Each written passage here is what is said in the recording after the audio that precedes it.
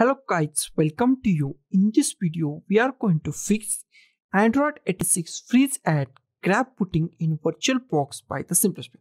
Here is our error. We first of all reboot this VirtualBox and then just type E. First of all reboot it and then type E as soon as booting is started. So first of all just type reboot and hit enter key on your keyboard, and after that as soon as your booting is started just press E key. Now just press E key.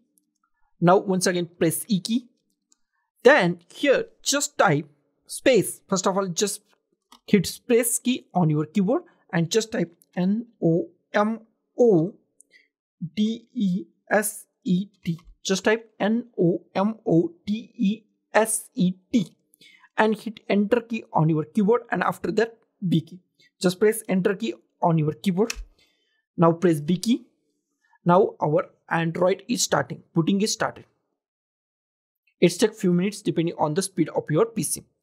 So now our booting is started. Our Android device is starting. So guys, this is the simplest way to fix Android86 is freeze at GRUB booting in VirtualBox. So guys, thank you for watching this video. Don't forget to like, share, comment on this video, and don't forget to subscribe this channel. Thank you guys.